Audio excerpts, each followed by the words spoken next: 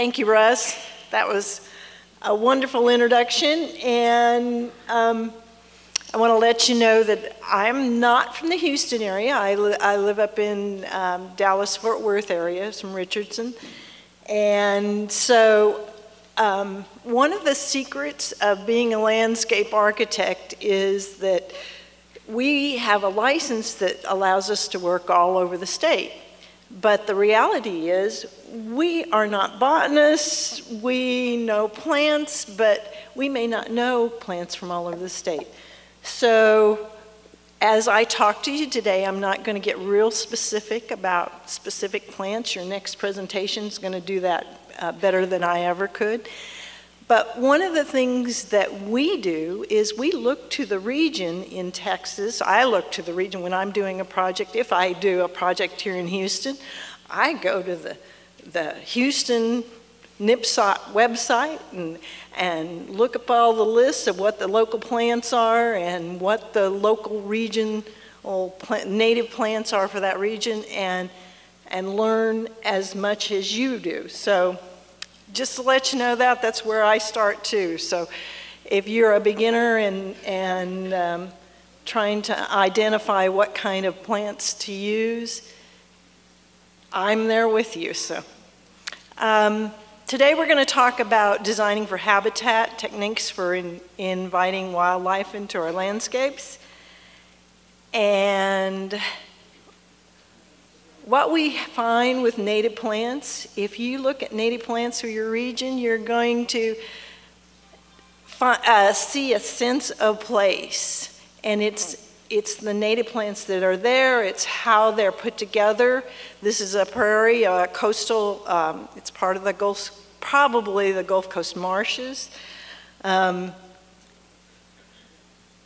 If we look a little bit north of Houston, you're going to see the southern tertiary uplands, or some of us call it the piney woods, which have more of a forest habitat. But look at this. This is not, they both have trees, they both have canopy trees, they're both woodlands, but they're very, very different. What makes them different? And that is the biological regions. We can identify them because of the, if we look at the biological regions of Texas, we can identify what kind of plants are going to be in that region, and that's going to cause a different look. So what does that have to do with your home landscape?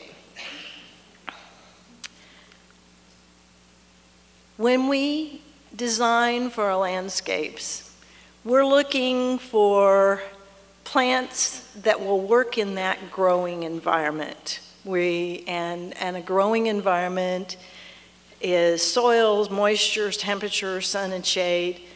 And then the other thing that we want to do is provide for wildlife habitat, and that is providing food, shelter, and water for the critters that come to that habitat. So if you go to the nursery, you're going to look for plants that have the growing environment. Now I'm going to start with the bottom one here, sun and shade, because this is our typical idea of what shade is in our landscape. Morning we have shade that is like this, and then in the evening it gets to be more shade. Well, that's basically true. But here in Texas, there's more to it. In December, the sun rises. If this is east and west, this is north. This is east and west in this, around this house. The sun rises 30 degrees south of straight east. So instead of the sun coming up and coming straight across, it comes from the south. It comes up and then down. And that's December, but in the summertime, just the opposite, it moves to the north. And so those shade patterns change 60 degrees from winter to summer. So sunrise is here, comes up here, sun sets here in December. In the summertime, it rises north of east, sets north of west. How many got that? Great, thank you. Because it is a little bit confusing. Our shade is not always in the same place. And so if you are selecting a plant that is an early spring plant, you're going to have a different sun pattern than you would if you have some fall plants. So just keep that in mind. Water needs is something every plant has. We have to consider. What are the water needs of the plants? What are the temperature needs? Now, the nursery trade has long ago developed the system of what they call plant zones.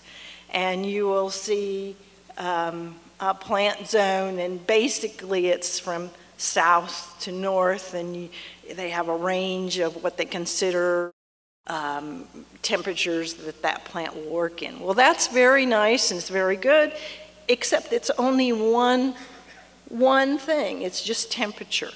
We also need to consider soils as well. Now, this is a plant that is not found in Houston. This is a Blackfoot daisy. And this is Texas right here. It's a little hard for this map to be seen, but this is the Texas. And this is, in this bright green, is where the natural habitat is for that Blackfoot daisy.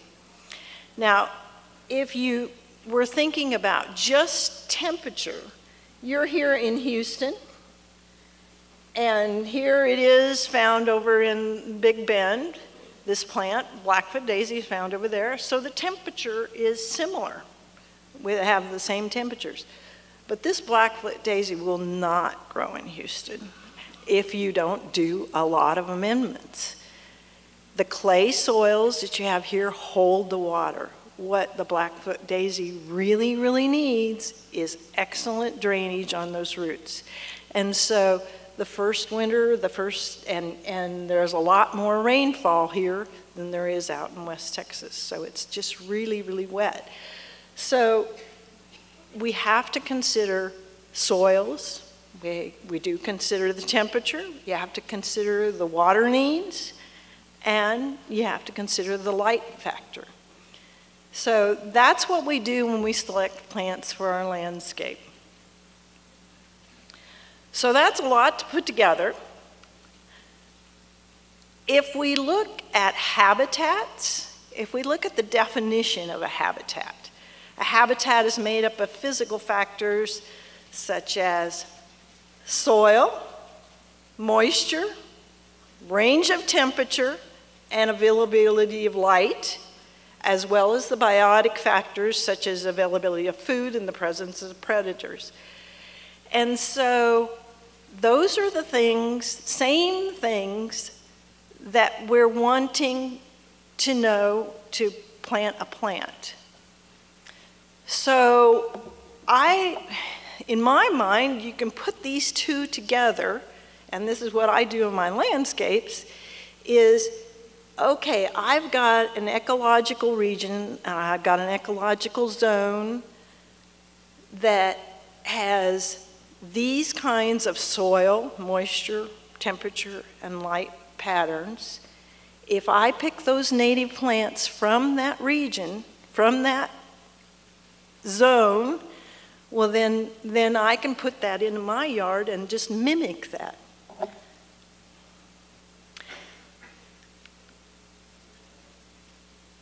So we're going to mimic what is natural to your landscapes and put that into your own yard. Now we're going to talk a lot about how you do that, but you plant for, so we have the Gulf Coast prairies and marshes. Well, that's a big range. So in our landscapes, in our home landscapes, it's not that big. And so let's break it down a little bit more. We're going to plant for the microhabitat conditions in a landscape. We're going to plan for change in our landscapes because our landscapes change from the minute you put them in the ground. From the minute I put them on paper, when I design a landscape, I plan on that landscape changing. And there are several reasons. When I take a landscape and put it on a plan and take it to my client, that person has some needs of their own. And they go, oh, you know, I really love this particular plant and it's not on your plan. Can I have that? I mean, that will always happen. It's inevitable. And so I deal with landscapes a whole lot better if I accept, okay, this landscape is going to change from the minute I put it on the paper until 10 years later, 20 years later, whatever. And then the other thing, as we heard in the previous presentation, is we need to provide diversity. The best way to involve all different kinds of species to your landscape is to have a diversity of plants.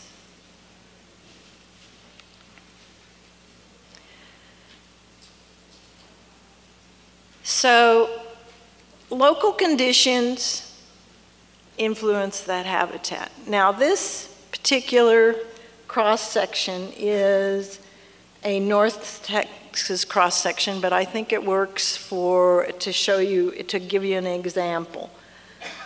This is Spring Creek Preserve, and here is the area where there is a creek. This is the riparian area. That's the wetland community. If I am trying to just kind of separate the types of microclimates that I might pull plants from and mimic, this is where I'm going to start. I'm going to think, okay, I have a wetland area. This is where I'm going to look for what kind of plants I'm going to put in that area. The woodland area. In this case, it's upland forest, and whatever kind of trees are there in my region, that's the kind of trees I'm going to use there. I've got a prairie. This is an upland prairie. It's not a coastal prairie, it's an upland prairie. It has its own kind of plants. So if we look at that woodland habitat a little closer, keep in mind we're going to mimic this type of a landscape. We're going to use native mature trees from our region, from your region. It's going to provide a lot of dappled shade, but those canopy trees provide the dappled shade. Underneath, you're going to have understory trees, you're going to have understory shrubs, and you're going to have the forest floor. And this is how you think about what plants to select for that area. I started with the woodland because in our urban landscapes, most of us want some shade because that's where we live as well. And so most of us have some kind of canopy tree in our landscape, or we bought the property because it had these beautiful trees. And that usually happens in the backyard more often than the front yard, but it can happen in both. But from there, when we use that form we would put some understory trees in, we put our understory shrubs in, we figure out what we're going to put on that forest floor, and it may be just mulch. Prairie habitat, what does it look like? It's mostly sun, for the most part. Now, some of the plants that you find in a prairie you'll see that they are identified as part sun plants. And you go, well, there aren't any trees out there. Well, of course, a prairie's got a riparian area nearby, so that's the shade. But as well is the tall prairie grasses will shade some of the smaller forbs that are underneath. You have some forbs or flowering perennials that are going to be tall and take in that sun, but you have some that are going to be small and underneath those prairies. So that's where you get that part shade kind of thing. And coastal characteristics are that you have more moisture than the upland prairies. And even though the coastal prairie area and the North Texas Blackland Prairie has the big four, little blue stem, big blue stem, switchgrass, and Indian grass, you will have more of the switchgrass here because you have more moisture than we do up there, and the other wetland species as well. So, but that is the difference. And in the wetland habitat, the big key to it is you have more moisture, and those plants that you'll find that you're looking for there either are plants that live in water, or they're plants that can take that periodic flooding. And in addition, most of those plants are also good erosion control. So if you have an erosion problem, that would be where you would look to find some plants for that. As I said, our landscapes change. Well, that isn't, even our larger ecoregions change. We've all heard of a forest succession where plants start, there's a disturbed area, you'll start with short annual plantings, and then some shrubs come in, and then and in with those shrubs is some fast-growing trees, and then the young forest comes in, and in young forest is some of the more what we call climax trees.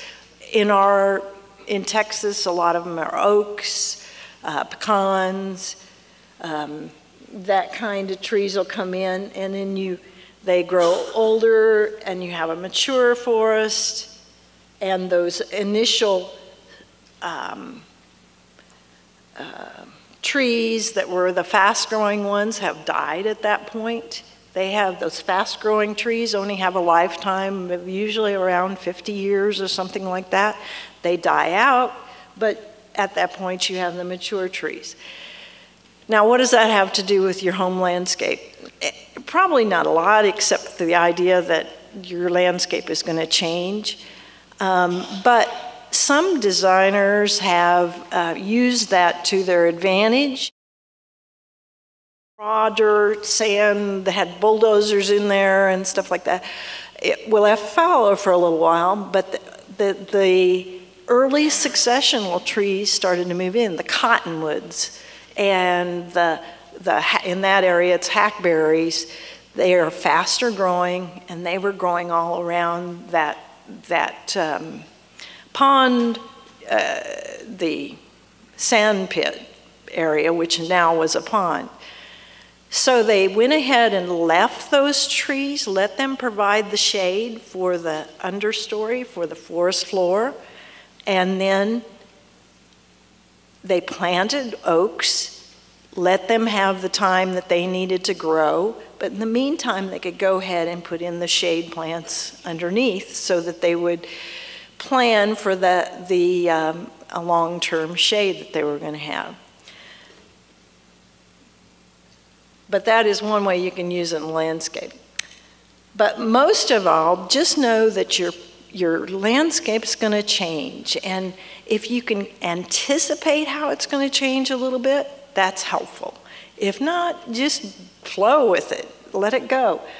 For one thing, plants grow. These are little plants that just started, and they grew into be, I mean, this is a 1 gallon plant planted. This is 3 years later, and that's fall aster.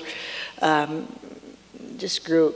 But another thing happened in this example is there was a mature tree, but it got oak wilt and it died. And so the environment is totally different now. They did plant another little tree in there, but that landscape is going to change and you're going to have some different changes happening. And in addition, you're just going to have plain seasonal change. This is at the LBJ Wildflower Center. There's the bench right back there. There it is in wintertime. This is fall. It's got the Lindheimer muley growing there. But it is much different in the wintertime than it is in the summertime. I mean, than it is in the fall.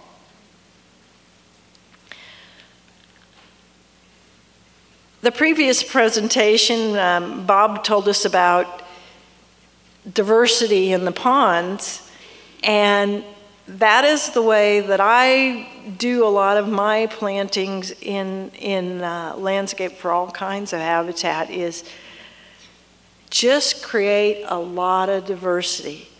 A diversity in heights of plants, give it, you know, have those ornamental trees, have those ground covers, have an area of mulch. All of those things give a different habitat for a different species, animal species.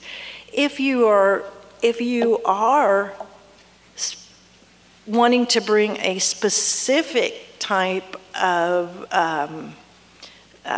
critter to your yard, well, research that and find out what it needs, and then go ahead and put that into your landscape. But if you just want to have lots of life in your landscape, just make sure you have a lot of diversity. And a diversity provides food for all different kinds of you know, if you have a nectar-loving bird or butterfly, then if that only blooms 2 weeks, what is that species going to use other times? So if you have a diversity of different kinds of things, you're going to have a diversity of different foods. And make sure that you have a diversity in form as well. Have some of those spiky yuccas in there and softer grass-like plants as well as your perennials.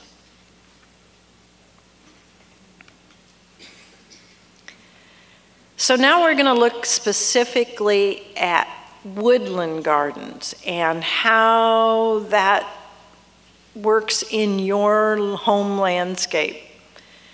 So in the landscape design, we're going to mimic the regional woodlands using our regional native plants. Start with canopy trees, put in some understory trees, understory shrubs, some ground covers, and you may have some mulch areas. I mean, forest floor has mulch areas. Don't worry about that every spot has to be covered with plants. It doesn't. One of the things that is, well, This is a side yard, the same side yard, and this is the same landscape actually. Side yards are particularly interesting, and if you're trying to do wildlife habitats, because they're so narrow. This one is actually a wide one. It's got 9 feet, 8 feet, 9 feet.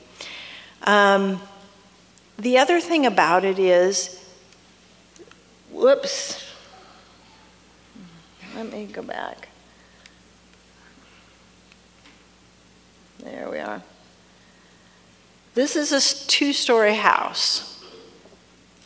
There is an 8-foot fence right there. On the other side of this 8-foot fence is another 6 or 8 feet and another 2-story house. That's what we deal with in our urban areas. And this is just a reality. And it's, some ways it's a good thing. We use the land more efficiently that way, but it makes, for making habitat in your landscapes, it makes it a little more difficult, because in that area, there's 2 things that seem to happen. One is that if you've got 2 2-story houses, you've got a lot of shade.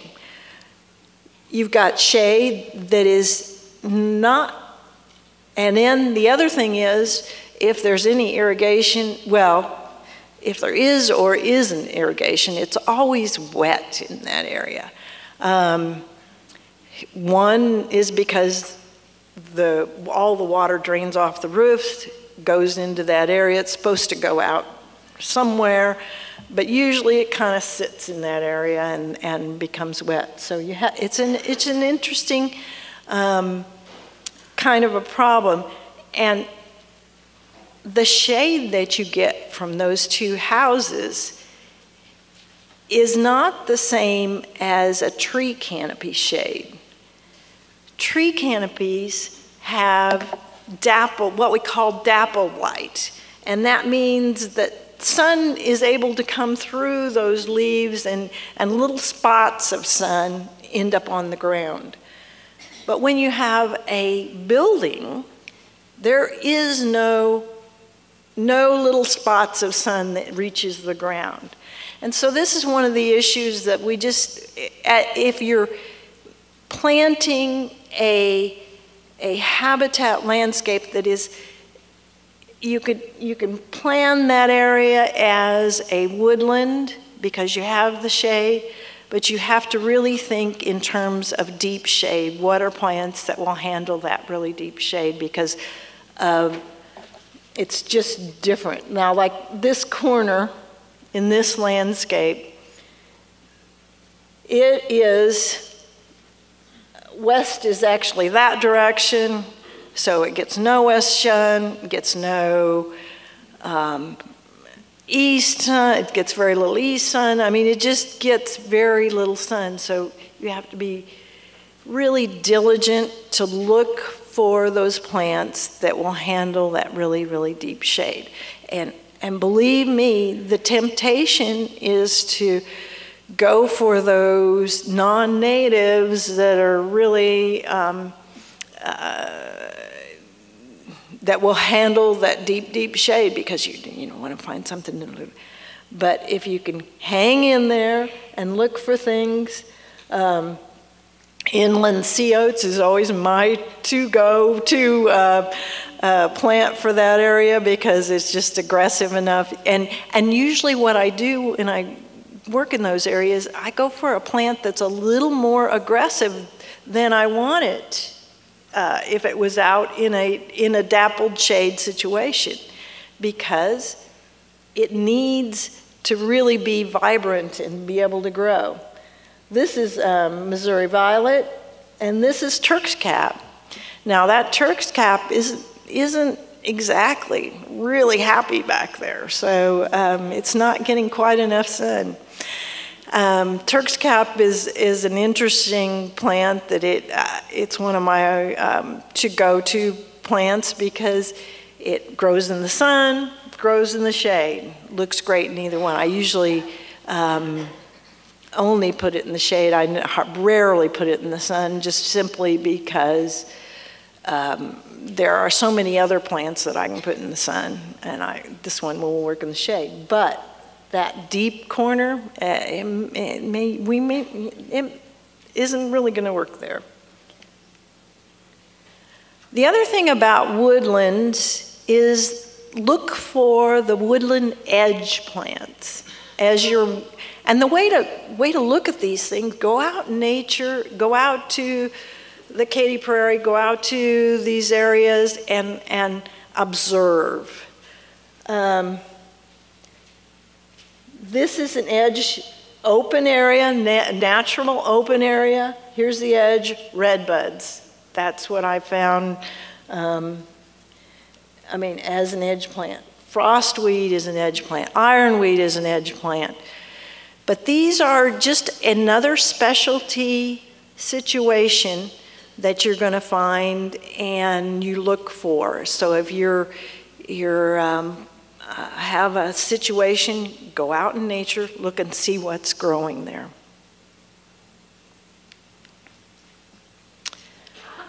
Now we're going to move to the prairie and how that might manifest itself in your landscape, a prairie habitat. One thing about prairies is that because we have the sun, we're thinking sun areas, there's lots of opportunities for blooming perennials. And there's lots of opportunity for low water use plantings because these have those deep roots. And this is where most of our specialty habitat gardens are located, like butterfly gardens. And one that's very popular right now is the monarch way station gardens, hummingbird gardens. There are more than that, but we start with the idea that we're going to have grasses and forbs or blooming perennials.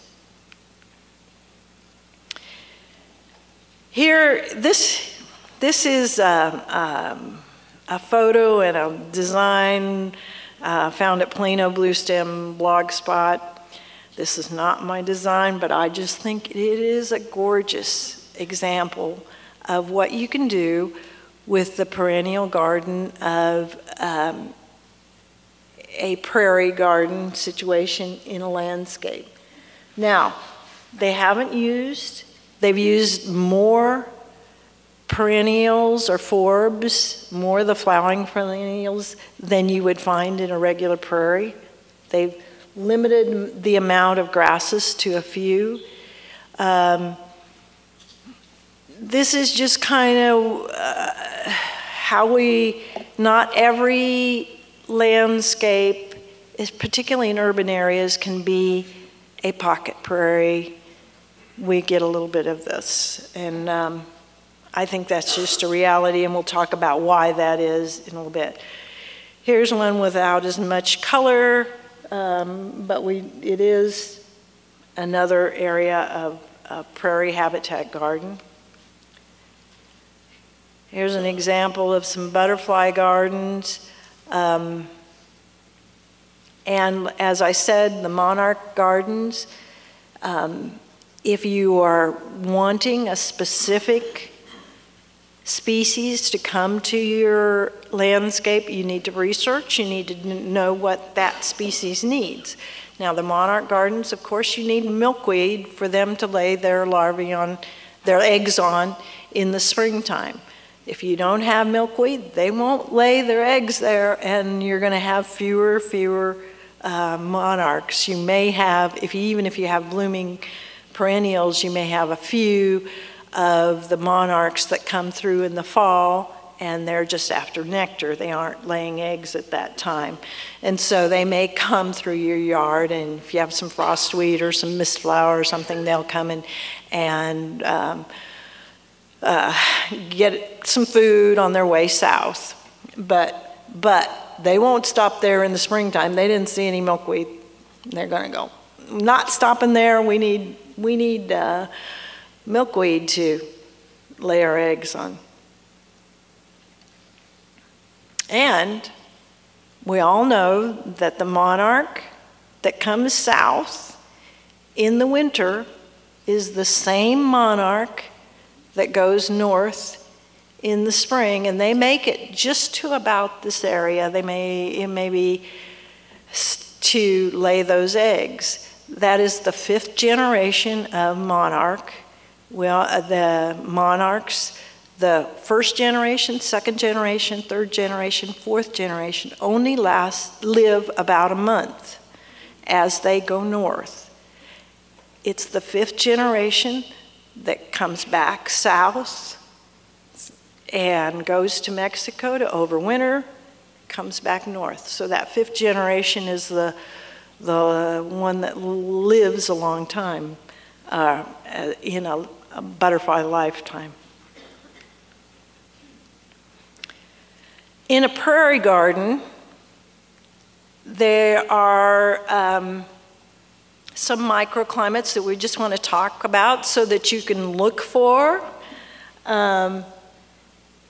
A curb, when you have a slope that comes down, the curb right here, water, and when you have a rainfall event, the water comes and sheets off it. It's going to overflow into the street, but moisture has a tendency to catch right there at the curb.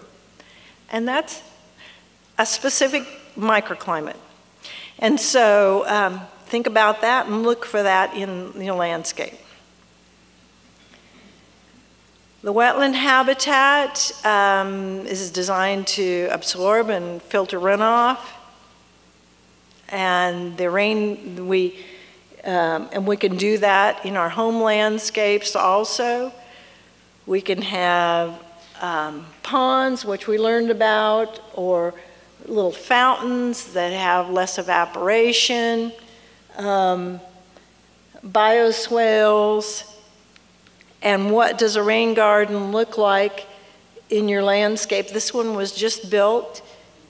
Water comes out of the gutter. You got an amount of gravel where that water goes to. The water is filtered. And there's a little berm all the way around here. So then the water sits there and percolates down into your soil. And here it is after planting. That is kind of before midway through planting. There are other urban microclimates. North cold winds, we don't worry about that too much if we're planting native plants, but we may be interested in ventilating our southern breezes through our landscape. If you can have that breeze in the middle of summer, you may be able to sit out in your patio. In our landscapes, we have to incorporate our needs into our landscapes. So we have to follow laws, we have to, have our own desires, and then working with the public. These signs are great. The laws governing landscapes, the ones that catch, we have homeowner association rules that we have to deal with. And then we have what we call weed ordinances. And that's the ones that catch us a lot of times in our native plants. And what are the strategies that we have that we can use to work with that? Know your native plants. Don't just let everything grow out there. Know what you have. Label them if you need to. If you're talking to a code enforcement person and you can say, well, that's frog fruit, that's going to go a long way for knowing that landscape, or that's this kind of grass. Know that you have to do some maintenance. There's a reason for not having plants fall over into the sidewalk, and that's so that the public can use that sidewalk. And then use aesthetics to make it. The people's objections to native landscapes is that they think it looks messy. If we can use design elements to to give that a sense of order, give that wildscape a sense of order, well then that is an effective way of making people like our wildscapes. I'm going to skip this slide. Just know that we have owners' needs and desires, and we have to have what we need. If you have a dog, if you have kids, you have to have a landscape that you can use it. But human need for beauty and order is how we create a little bit of order in these wildscapes. The easiest way to make a little bit of order in your wildscape is to create a line in some way. This is a wall that has created a little line, and I know that it can be curved, it can be straight. A dry riverbed or a walkway is a line that you can use in your landscape. Using a row of plants can be a line.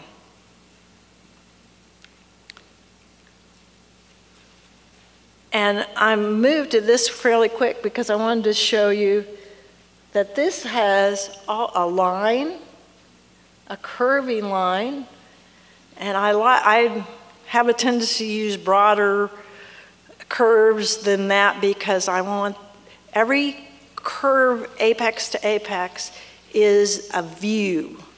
And so this has lots of curves, and I didn't do that part. I did this landscape, but I didn't do that part, and it drove me nuts. It was like, okay, I got all these little things. What am I going to do to make that view a broad view? I want people to see the whole landscape. So repetition. I put the same plant over and over again, so it took your eye across that and took you away from those curves. We use color in the landscape. Some kind of a bright thing will makes it interesting. People love color in landscape. Texture. Texture is really your friend because when the plant stops blooming, you have this texture. This is the ground cover. This is the texture of a grass. This perennial has a different texture. All of those textures make that interesting.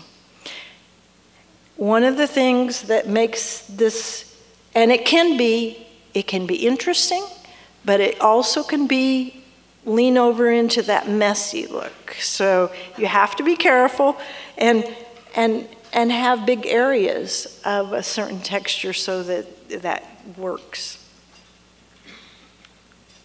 And speaking of that, mass and scale is another technique. This is very striking. You have 9 yuccas in this picture. And odd numbers are more interesting than even numbers. I have no idea why. That's just a reality. They are more interesting. But again, this mass, this is an alley, that makes that look very neat. And there is the other side to this is when you use masses of plants, you have lost that diversity. If you have a big enough space, this is on a university campus. We had lots of space. There's lots of space there. And so there's a lot of diversity because there's a big area. And so just keep that in mind. The more mass you use, the less diversity you have. And so if you have a small yard, you may not want to use a big area like this. You may want just one or 3 yuccas instead. Accents, a plant. This is a red bud or even just a bench can be your accent to give that sense of order in that landscape. Now this is a Molly Holler Wildscape, and it's in a park. But I just had this picture, and I just wanted to point out some of the things that have been used in this to create the order. Look at this. These are fall asters. Repetition, repeated along that area. Look at the line of the fence. Those are the things, parks are traditionally, people want grass, you know, they want that turf in parks. And so even though this wasn't approved in this park area, they still had to use these same techniques to make them attractive to homeowners. So in your own yard, you may have, this is a before picture, you may have erosion, you may have shade. Here's a shade area, so this is going to be your woodland landscape. This is the sun area, this is going to be your prairie landscape. So prairie, woodland, and that's your landscapes. This was a lot to cover in a small time, but the NLCP program has a design level 2, and I think Houston has 2 level 2 classes coming up in November that are still have room.